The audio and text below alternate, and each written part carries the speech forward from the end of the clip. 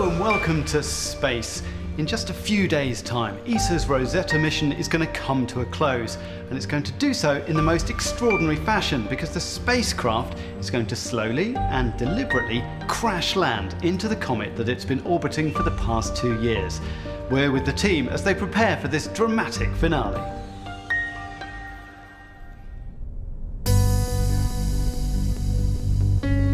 This has been a mission full of surprises. From that night when I met you, we've been standing on the first was when Rosetta kept everyone waiting for it to wake up from a long hibernation.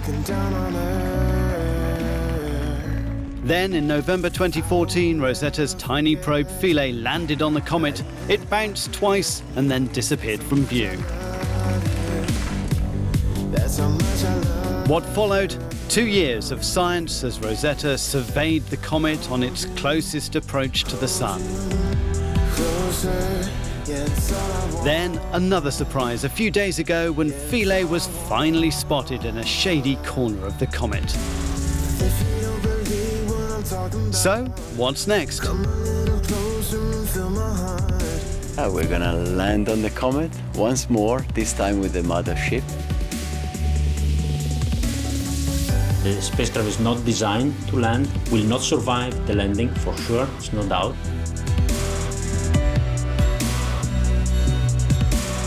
The location we're targeting is a real scientific goldmine. The dramatic finale will come on Friday the 30th of September. On that day, Rosetta will put itself on a deliberate collision course with the comet. If we take a model of the comet, on the head of the duck there's this area called Mart, which is a pretty interesting area because it's a very active region. And in particular, on this side, there are two areas, what we call pits, holes, which produce gas and dust. So the idea is to come with Rosetta and land near these holes.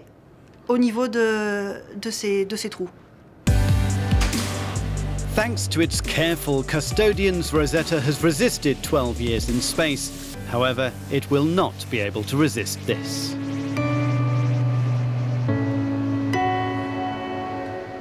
The structure of a satellite is very lightweight and very fragile. Rosetta in particular was absolutely not made to be able to withstand gravity because it's a satellite in orbit around a comet, a small weak body. At the moment of impact, Rosetta will be crushed. The solar panels and the antenna will be flattened onto the surface of the comet. Rosetta will remain on the comet forever because there's no way to get it off the surface of the comet. The mission is over because as it follows the comet away from the sun, the spacecraft has less and less power from its solar panels.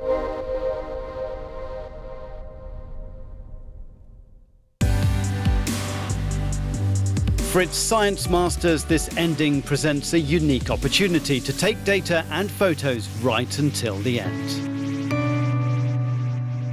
The scenario we now have, this ballistic plunge from about 20 kilometers above the comet right down to the surface, is fantastic. It gives us its unique profile of what the coma, the outer atmosphere of the comet looks like, right down to the surface, and that's probing something we've never probed before. Rosetta will send back high-resolution photos of some of the most interesting parts of the comet, offering a peek inside this ancient lump of dust and ice left over from the early solar system. We have these regions all over the comet, actually, on the back of the comet, but on the head as well. They're pit regions. They are these large cavities, tens of meters, hundreds of meters across, and they have debris inside them. We think they're fundamental in terms of the activity that we see from the comet, but also the sidewalls reveal some of the internal structure, and they reveal structure that we think is absolutely important in how that comet was made up. So the small scales, tens of meters, well, meters to tens of meters, we're seeing stuff there, and we want to get really high resolution images of that. So that will be our final thing, looking into the sidewalls of one of those pits just before we hit. For all that to happen, Rosetta has to survive the last few days as it flies close to the comet and completes the final descent.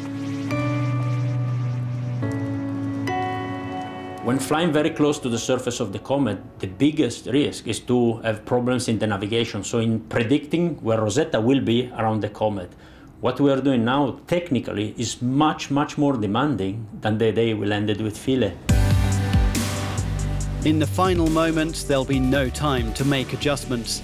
The team will just take the data and cross their fingers. If we're lucky, we keep the signal until the very end. We don't know with which part of the spacecraft it will touch down. So it could be that maybe a solar panel touches first and then the attitude of the spacecraft is disturbed. We may lose the signal. So the last few minutes are going to be a bit difficult to predict. Latest, when it's on the surface, we will lose the signal. The spacecraft will be programmed for that because we don't want to leave an active spacecraft on the comet that then could pollute the radio frequency environment. So it will switch off, and that will be the end of the mission.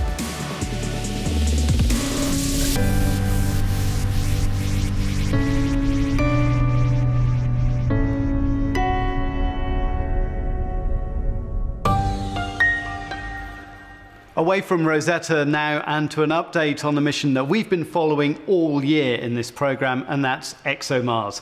Right now, the spacecraft is really getting very close to the red planet, and tension is mounting in this episode of Destination Mars.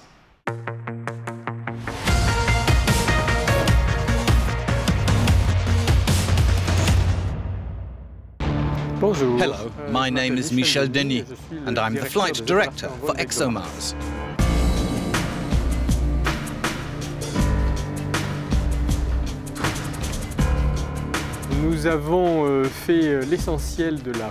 We've completed most of the cruise phase. We left Earth just over 6 months ago, and in a few weeks we're going to arrive at Mars. We can't delay the moment we arrive at Mars by a day or even a minute, so everything relies on us, and the countdown is underway, and there's no way we can stop it.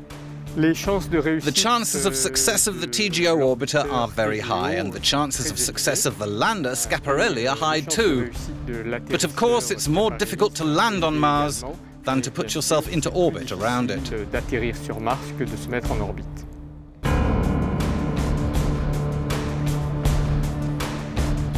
Mars is the culmination of a dream. It's these huge distances, massive spaces, the idea that one day humans will go and visit this planet or even stay there. And of course, there's the idea that there might have been or there could still be life on Mars. That's all for now, but of course you'll be able to follow the dramatic end to the Rosetta mission as it happens live here on Euronews and Euronews.com.